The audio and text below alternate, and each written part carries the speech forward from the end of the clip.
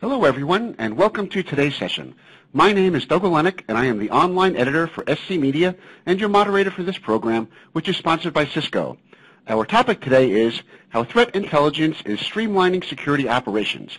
Our speakers are Dr. Dhia Mahjoub, Principal Engineer of Security Research with the Cisco Umbrella Team, Daniel Hatheway, Senior Technical Analyst with Recorded Future, and Athena Altayar, Product Marketing Manager on the Cisco Umbrella Team. Figuring out that your corporation has been hit with a cyber attack is always job one for cybersecurity professionals. But just as important is being able to quickly respond to that problem. One way to do so is to obtain as much actionable intelligence as possible from your data so you can react quickly to the threat. Our speakers today will explain how to accelerate incident response and streamline security operations. And now with that said, I would like to turn the show over to Athena. Great. Thank you, Doug. As he mentioned, I'm Athena, a product marketing manager on the Cisco Umbrella team, joined by our two researchers, Dhia and Daniel. So in this next hour, our two renowned security researchers will share a couple use case stories that will highlight how the integration between Recorded Future and Investigate can help you gain a complete view of threats and a streamlined security operations to its utmost efficiency. After, I'll be moderating a Q&A segment and picking their brain about incident response best practices. So, with no further ado, let me introduce our two speakers. Dr. Dhia Mahjoub and Daniel Hatheway. So let's start with Dhia. Do you mind sharing a little about yourself, your position, and your most prominent work? Thank you, Athena. Hi, everyone. It's great to be on this call, in fact. I'm Dhia Mahjoub. I'm the principal engineer of Cisco Umbrella Research. I run the core research team who focuses on large-scale threat detection and threat intelligence. In the past, I worked on computer networks and security for over a decade in academia and industry, and I have a PhD in graph algorithms applied on wireless sensor networks. And with my team, as I mentioned, we work on powering the products that Cisco Umbrella offers to their customers. Great, thank you. Now, Daniel, do you mind sharing a little about yourself and your work? Sure. My name is Daniel Hatheway, and again, I'm a senior threat intelligence analyst at Recorded Future. Basically, the team I work at is we use our product and we look for new types of malware and new techniques that they use, as well as looking for different actors and kind of their motivations. On top of that, we do a lot of just threat hunting, looking for all of that stuff as well. But I've been in this security space for about 9 years. I've worked in a couple different industries, from energy to finance and now technology, and I'm lucky enough to have a hobby that's my job, which makes it super enjoyable. So I look forward to sharing with you guys. Great. Well, thank you both. We're very excited for you guys to be on the line. And before we dive into the integration, let's just briefly go over the core capabilities of each of our products. So Cisco Umbrella Investigate, or Investigate for short, provides the most complete view of the relationships and evolutions of domains, IPs, autonomous systems, and file hashes via a web-based console or an API. So Investigate leverages a live graph database of DNS requests and other contextual data from Cisco Umbrella's 85 million active users across the world. We then take this massive amount of data and apply machine learning models to it. This helps us score and actually predict malicious domains and IPs. And ultimately, this rich threat intelligence adds the context needed to uncover and predict threats. Now, what differentiates Investigate from other security solutions is that it brings together many pieces of information in a single correlated source. For instance, we provide historical information with a passive DNS database, and our WHOIS record data shows who registered a domain and what other domains were registered by that same person. There's also a lot of different types of anomaly detection and reputation scores. So typically during incident response, organizations would need to get all of this information from many scattered places, which you can guess is time-consuming and only shows one piece of the puzzle. Then they're left to figure out the correlations and connections manually. Instead, they can leverage Investigate's aggregate intelligence as the primary place they go to hunt imminent threats and get a complete picture of an attack.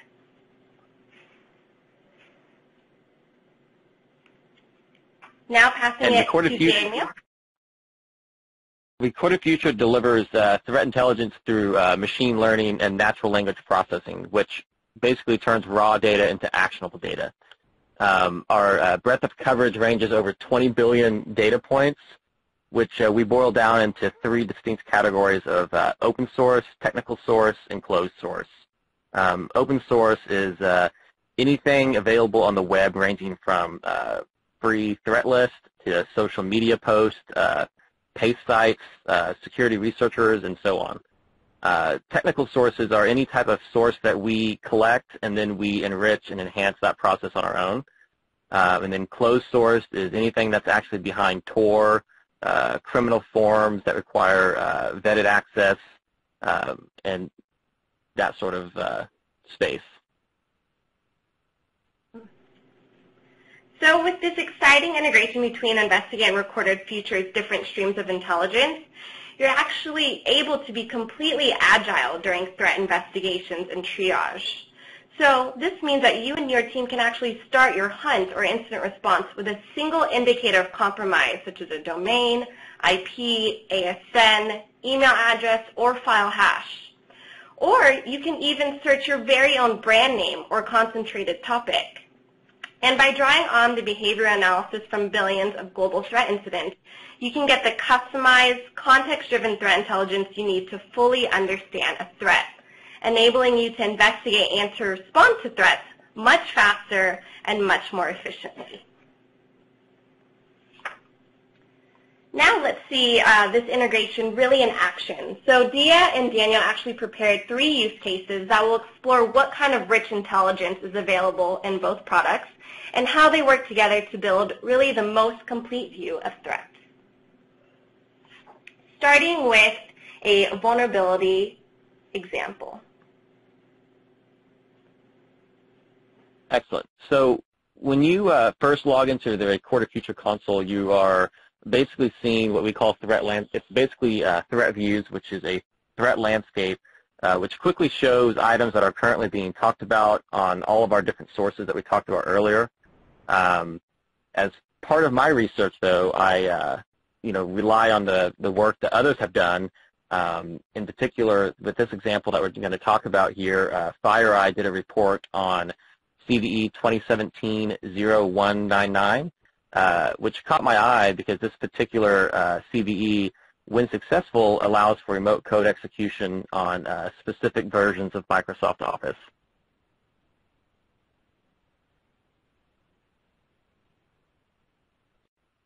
So when you search that CVE number within the search window, you are presented with an Intel card. These Intel cards are living content that change as the references are added or more indicators are identified. The full card we really couldn't fit on the page, but we're going to highlight each content piece within it as we go through this example. Recorded Future had this vulnerability rated as very critical since we first saw it around April the 11th. This is primarily because we were able to identify a lot of different threat researchers actually, writing about this vulnerability, but also we could see criminals talking about it on closed sources. You'll also notice below that when we polled NIST, that there was actually no rating at the time that it was polled, and there is now. They updated theirs about April 20th to a 9.3 out of 10, which is very critical. So it just kind of shows that by using our sources, we are able to kind of predict what ratings are going to be as well.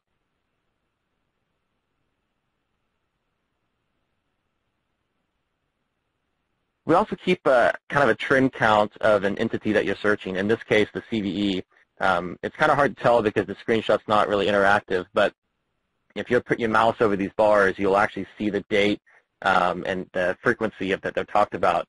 And you can kind of see in this picture here that everything started blowing up about April the 11th, and that's when you see all these spikes, and it goes up really high, and then it kind of slowly starts trending down to where we're at today.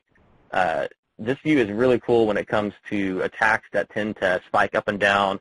A good example of one that does that a lot is Scanbox.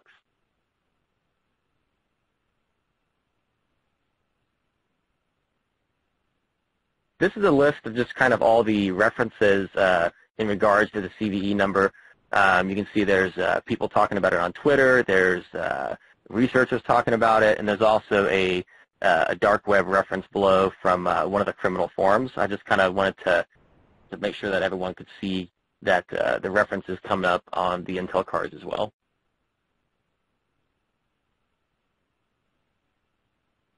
And if you keep going down on the Intel card, you'll see something called context. And what this really is it's all other indicators in the source that you're looking at. So if it's a blog post, it gets all the other IPs and domains and hashes that are mentioned on that page, and it kind of puts it here. So we can clearly see that the attack vector below is, a lot of people mentioned it with 0-day, a lot of people mentioned it with backdoor, and you have all these different file hashes associated with it. But we're going to use this IP list to find an additional pivot point. And if we click on the IP that's 95.141.38.110, we'll be presented with another Intel card. And again, we presented with another Intel card, and it has the same information as before as the CVE card, but now it's specific to IP entity type. And you can see that we also have this one marked as malicious based on the references and stuff that we were able to collect on the IP. The last reference on this particular entity is from a website called hackingdig.com, and you can see it's been translated from Chinese to English. However, no matter how great the Intel cards are, there is always more specialized data that we can pivot from, and that's when we want to use our extensions, and in this case, the Cisco umbrella, to actually get more technical information about that particular IP address.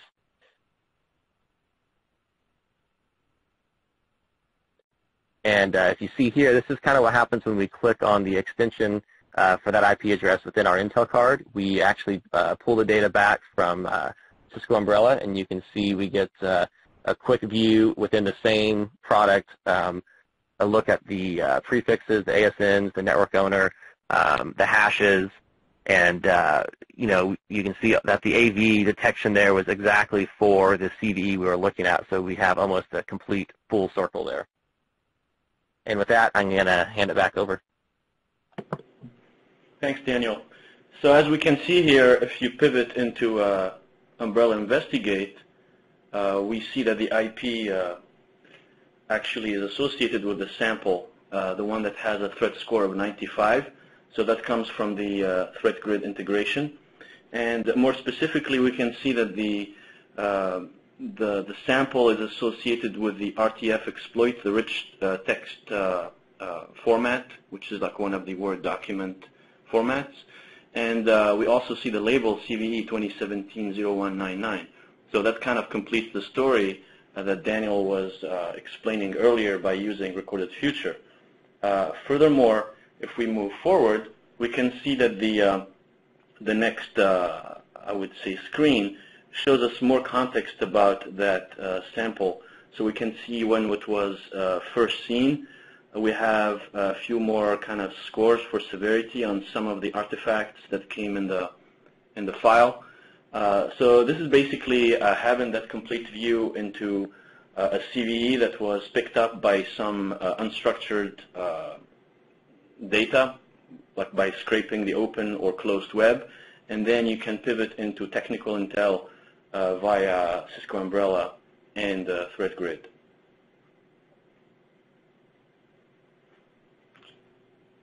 Great. And the next use case will be a concurrent investigation from an IP. So not all the time do you have to pivot into recorded future and then gain more access into investigate. But you also can just do parallel investigations to gain a better picture of an attack, starting from an IP.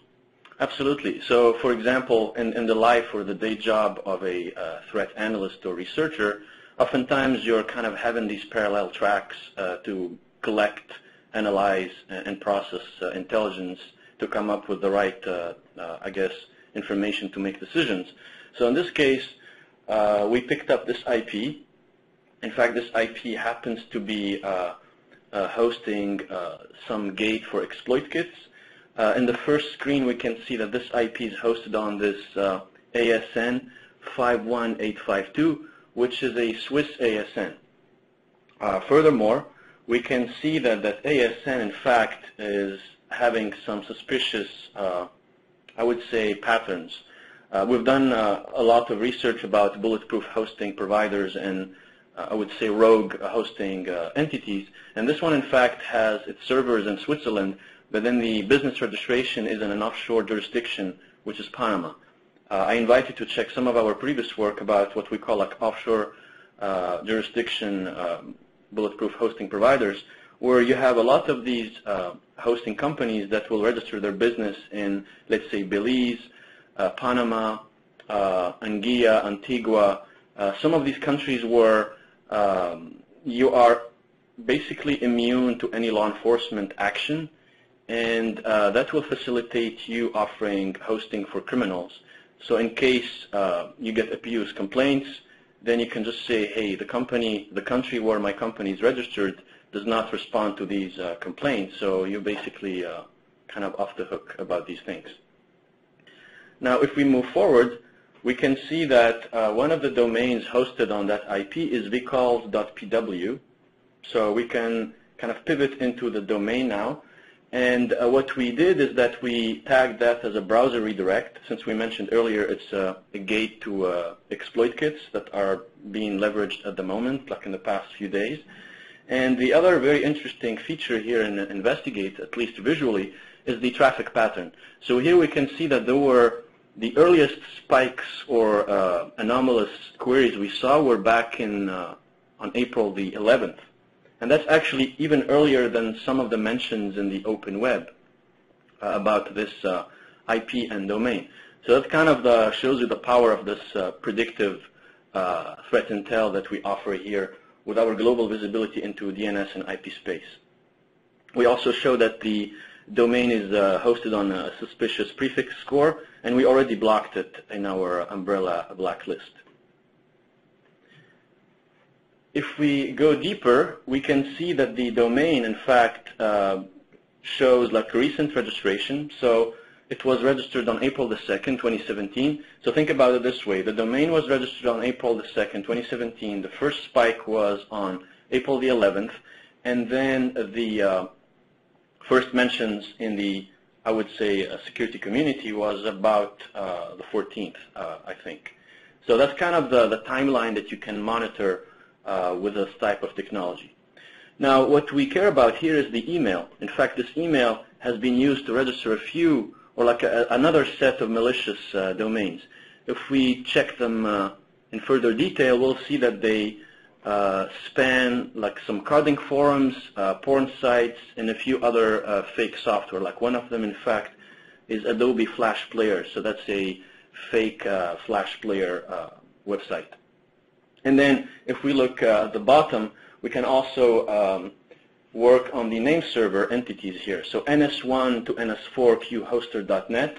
In fact, qhoster.net is this rogue hosting company that is registered in Bulgaria, but they also have IP space in a variety of countries. Some of it is in Panama and a few other offshore countries.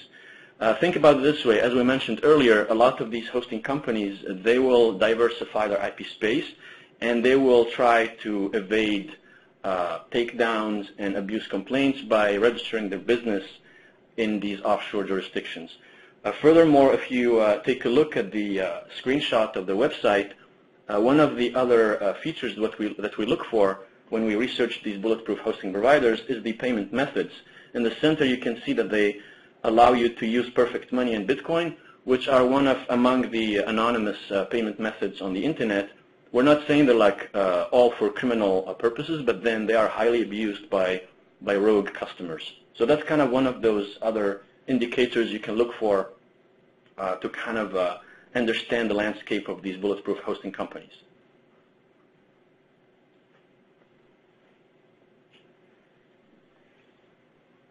So now going back into using the same IP address in recorded future, that the 31.763.186, you can see that we also have it marked as malicious. And as he was stating, the last reference we saw was April the 14th, which happened to come from a malware researcher, basically discussing that it was an exploit that he was looking at. The first reference we had was of 2014 from a pastebin site, which I believe that's just IPs can get reused and different reassigned as they age. So a lot of these older references like this will age out of the risk score. That's why you're not seeing that one in there. And if you look at the actual context of this particular IP address that we're looking at, you can see that we have it marked as an exploit kit, the RIG exploit kit specifically. It also has the vicals.pw domain, which was all found within the malware reference from the researcher there.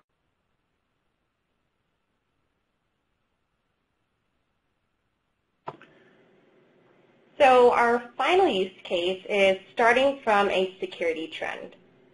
So in this case, let's take this scenario. Let's say you work at a bank or a financial institution, and either your manager or yourself, let's say you are a security or threat analyst or researcher, and you guys heard about these breaches, and you're kind of worried about your data. Are some of the data of your bank or financial institution being offered in the underground? And what you want to do is kind of go and use these two technologies, either recorded future or investigate, to find out if there are any discussions or any kind of domains or IPs that are hosting marketplaces offering these stolen credentials or credit cards.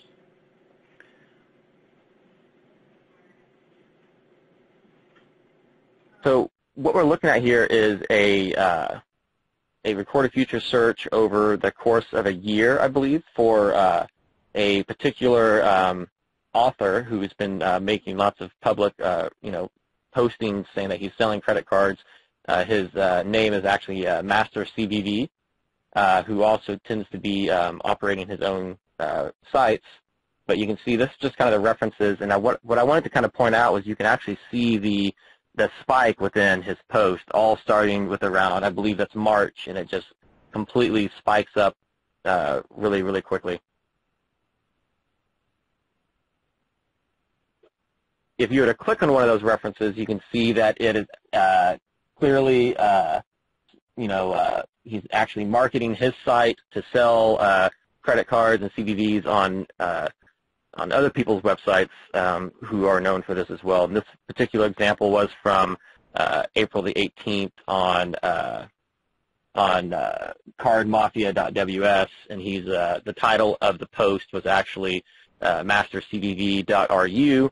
So he's talking about the services that he's provided for everyone to kind of click through and look at. And you can see he also has a lot of his other domains which are back up to his main, the mastercvv.in, the mastercvv1.ru, and so forth. And this is just a good example of how we collected data from these criminal forums and how they can be used to kind of look at the information that's on there without actually having to visit or actually be vetted to go into these sites.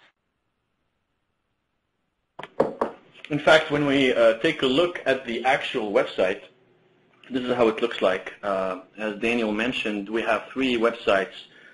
We see this trend quite often where one site will have a couple more or a few more websites as redundancy or fault tolerance in case one of them gets taken down or if it's not available. We can see here that they're offering stolen credit cards from a variety of countries. And the interesting thing is that when we use investigate, we will see that this is a website being visited by humans, because you can see the periodic traffic pattern here. This is like one of the most interesting features you can kind of leverage with investigate, because we don't see spikes that are reminiscent of, let's say, botnet C2s or some sites that just like all of a sudden show up on the internet.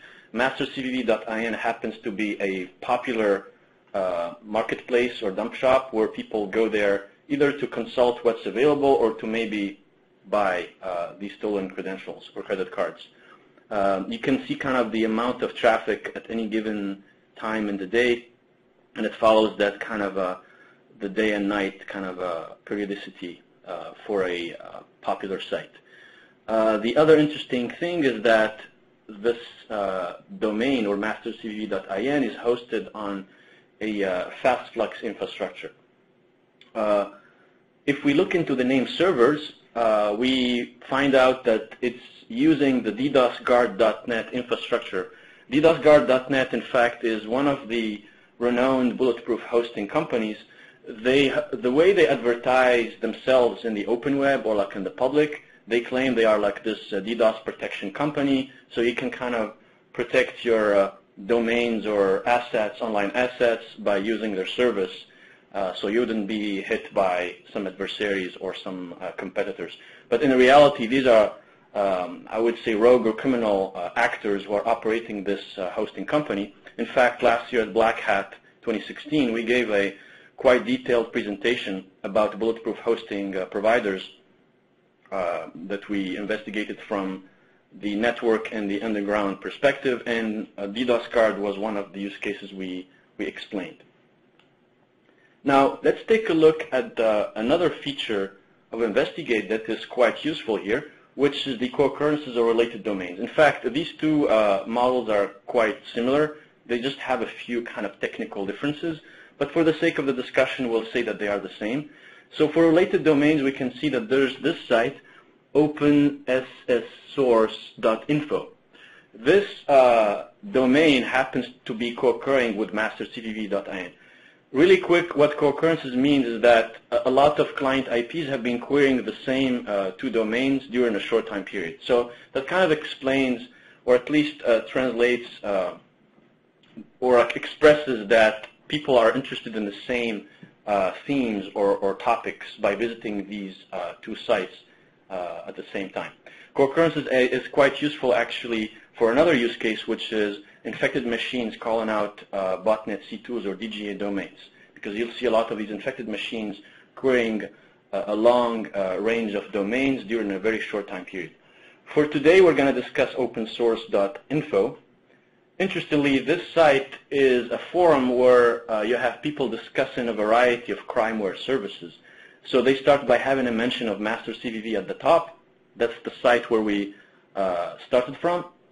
And then we can see that they offer banners for SOC services. This is basically for proxy services to kind of hide you and guarantee privacy if you're trying to do some legitimate or illegal activities. We also see some other offers for dump shops, and also instaplus.mu or net, which is a way for you to buy fake followers. In fact, if we move forward by check and investigate really quick, we can see that again, this is a popular site that is visited by humans, because we can see a periodic pattern in terms of traffic. And then we can see a few spikes every once in a while. More interestingly, if we look at the co-occurrences, we see this website called assetbot.ru. And now think about it this way. We started from a carding trend. We went into this forum that was advertising a more diverse set of crimeware services. And now we're jumping into assetbot.ru, which happens to be a website where you can buy fake social media followers. We can see here that they're offering followers on VK, which is, I guess, the Russian LinkedIn or Facebook. And then we can have buy fake Twitter followers or Instagram followers. So this is kind of interesting because you can have an amplification effect of a variety of crimeware services or rogue services, I would say, starting from like a very, from an initial seed in your investigation. And this is important because sometimes you don't want to be that reactive. You want to understand the threat landscape and kind of figure out what the crimeware scene is offering in terms of services and products and goods for like the community on the internet. Great. So thanks, Dhia and Daniel, for walking us through those 3 use cases. And I hope that you can see that with this integration, it really allows for a lot of flexibility during your incident response and threat hunting. And it really all depends on your organization's security needs. So from examples 1 walkthrough, you can actually pivot from a vulnerability to an IP to a file hash to understand maybe how a piece of malware is infiltrating a network. Or simply just build out your understanding of the attacker's internet infrastructure that's being leveraged. You can even pivot from the ASN to the domain to expand your scope of research and uncover associated domains that were tied to the same email register. Or just get a better understanding into where a certain IP or domain is hosted on and the reputation of its name server. But through this really agile approach, you see that the possible pivot points of this integration is seemingly endless, and it's really valuable when trying to understand how attacker infrastructure is related. So moving along to the Q&A portion, as the threat landscape rapidly evolves and putting our networks in very vulnerable positions, a lot of organizations really struggle with effective incident response. So at this time, I'd like to ask Dhia and Daniel some questions about their opinions on IR best practices and how this integration might mitigate those challenges. So my first question is, with the rising cost of cybersecurity products and the difficulty in evaluating their effectiveness, what are the premium differentiators between Investigate and Recorded Feature? And how do they work together to improve security and provide a unified protection? So the way our data... Oh, sorry. Oh, go ahead. No, go ahead. Yeah, I'll describe a little bit our perspective from the Cisco Umbrella Investigate team. In fact, I would say the visibility we have worldwide, think about it, we have a presence in 25 data centers on 5 continents. That allows us to have 85 million clients every day, up to 90 billion DNS lookups on a daily basis. And so practically there isn't any threat that happens that involves DNS or IP that we don't see. And but that kind of adds the problem of the needle in a haystack. And that's why like the work of the research team here becomes very fundamental, because we have all of these I would say models that are both deterministic and machine learning based. So deterministic in the sense we have some models that will look for exploit kits from the analysis of the websites, the compromised websites, the redirection schemes, the gates, etc. And then we have the machine learning approaches that are mostly based on traffic analysis and hosting IP space monitoring. So traffic analysis involves mostly kind of metadata. You're looking at these anomalies and these patterns in terms of queries coming from infected machines going to these specific websites. So the mix here is supervised and unsupervised learning. Supervised will mean that you have to have labeled data. So that brings in like the expertise of threat analysts to kind of label whether this domain is exploit kits, ransomware, botnet, phishing, etc. And then based on that, you can kind of train your classifiers to make accurate detections.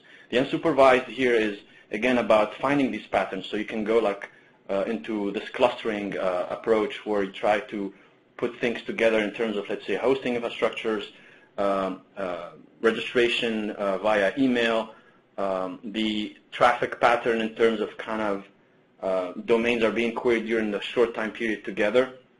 So I believe the breadth of all of these approaches allows you to have this perspective into the technical threat intelligence landscape with Investigate. And Recorded Future, I believe, will complement that quite efficiently. Yeah, and the way that our data sets are quite quite a bit different, which is what makes this partnership so beneficial. Having the ability in Recorded Future to search and correlate on all the threat-centric data with our 20 billion data points, and then further enriching that data with the extensions, and in this particular case, the Cisco umbrella, is really pretty phenomenal. And I hope the examples today highlighted that. But when you think about the speed and efficiency it could bring to your team, it's really nice. One other thought here is that threat intelligence comes in, I would say, at least two ways. So you have unstructured and structured. So unstructured is your human discussions in forums, blogs, pace. So that's kind of what Recorded Future does, and that's their forte. Structured is all the technical IOCs and telemetry that we collect and analyze and process with Cisco umbrella, meaning like domains, IPs, routing tables, SSL scans, malware hashes. So kind of the unified view is quite compelling here for the user. Great. And on to the broader topic of incident response. So what are your best practices for triaging? Daniel, do you want to take it? Sure. So, when dealing with an incident that actually elevates to the need of, actually having some sort of actual real response, it's always best, in my mind, to have a formal documented plan, which kind of walks through, all the different steps of, the preparation, identification, containment, eradication, recovery, and lessons learned. As much as technical junkies despise hearing the word, process and formally wrote out, it definitely does help when you're actually, in the heat of an incident, and actually, keeps people from panicking when all that kind of is hitting the fan at some point in time. So, I would say one of the best steps to do is actually take the time, sit down, and actually have a formal plan for that. I would also highly recommend training for your teams in incident response, as well as conducting some exercises in order to keep you and your team sharp. That way, who you're going to contact when you need to pull something from an Active Directory server versus some other technology that's not usually under the umbrella of a security team. Yeah, I totally agree with Daniel. I would add that for an organization, the key thing here to start with is that you have that awareness about yourself and visibility into your assets. So, for instance, alerts or events, I would say events that can become alerts and then incidents, they will come from a variety of sources. So they can come from the perimeter, the network, the endpoint, the application. They might be violations of policies. So all of those kind of entry points, I would say, for potential threats, they have to be accounted for. So, for example, you might be seeing alerts coming from your firewall or coming from your endpoint because some application that is suspicious is being installed. Maybe you see some rogue process trying to overwrite another process's memory space, or you might see someone trying to, let's say, access a file from a USB drive, which is against your policies. Or finally, maybe someone is trying to access some files or data that is not within his, I would say, user access policies. So all of these things actually should be known by all of the members of the SOC team or the IR team. And based on that, we can kind of assign priorities. In fact, when you get these alerts, you'll have to verify if they're worth investigating or like at least escalating, and then you'll have to classify them into priority levels, and then you'll assign them to someone to take care of. So sometimes some of them will just like be very low importance. For example, someone is probing you and doing like some scans on your external systems, and sometimes it might be someone trying to find vulnerabilities into your web server or like your database. So I guess the awareness and understanding of your, I would say, assets and the tight kind of collaboration between your team members is crucial here to be able to apply these best practices. And the next question, for organizations that don't have a defined incident response process or team, what are some good first steps to start one, and what should they be looking for when building a team and creating a strong process? So kind of going to what was discussed, so kind of going to what was just discussed recently, in my opinion, visibility is key. I would start by determining where you do and where you do not have adequate visibility on both your host and your network. In my experience, it's hard to come back to management and ask for a larger budget for some new technology or headcount when you're not able to speak in all aspects of your organization. With that, a lot of organizations look at building their own internal capability for incident response. Some organizations, don't want to be bothered with this. Maybe they have a hard time finding and or retaining talent, so they outsource it to a provider. Others do kind of a hybrid where they have an incident response team, but they also have a vendor that they keep on standby when an incident needs to be escalated to them. Whichever model your organization uses, it still requires that visibility because an outsourced company is still going to need to have that same level of visibility to be able to detect and actually respond to these incidents. So again, I would still say visibility is probably a good starting point when you're looking to start your IR team. Yeah, absolutely. I totally agree with Daniel. I guess to echo what he just said is it's either you want to have it as in-house or outsourcing, and each has its pros and cons. So in-house is when you don't want to bother with any of this. In-house when you want to bother with this and you want to have it assigned to your internal teams. In that case, you'll have to have the budget, I would say the blessing of the executives.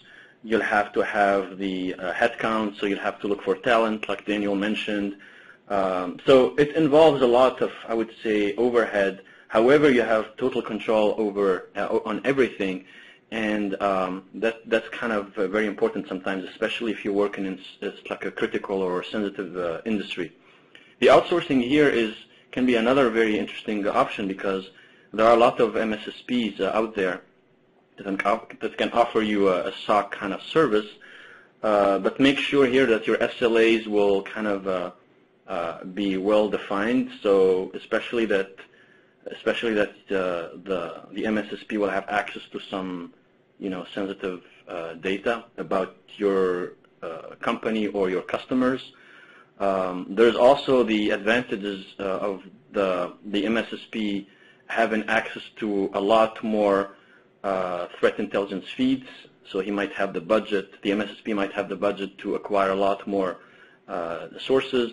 And finally, if the MSSP has like a good customer base, then you can take advantage of their visibility into other companies in the same industry. Let's say if you're like in the financial kind of sector, banking, healthcare, oil and gas, so they might kind of help you benefit from all of that knowledge coming from other, I would say, customers in the same segment.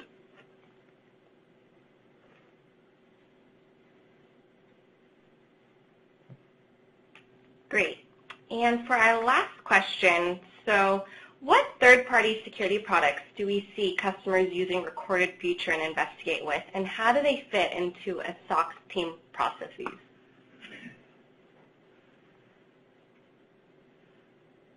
This is Daniel, and sure, in addition to having Recorded Future data directly into your SIM, whether it be ArcSight, Splunk, QRadar, kind of pick your vendor, we have a lot of customers who integrate our data directly into analytic tools like Multigo, automation tools like Phantom, and others.